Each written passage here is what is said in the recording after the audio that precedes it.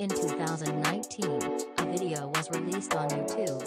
It showed different clips of the famous Mona Lisa. Only this time, the painting was disturbingly alive.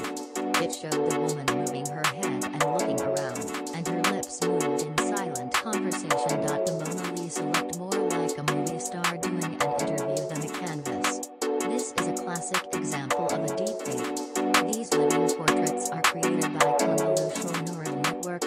This kind of AI processes visual information similarly to a human brain.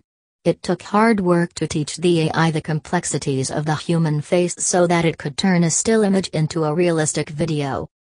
Fighting prejudice is tough.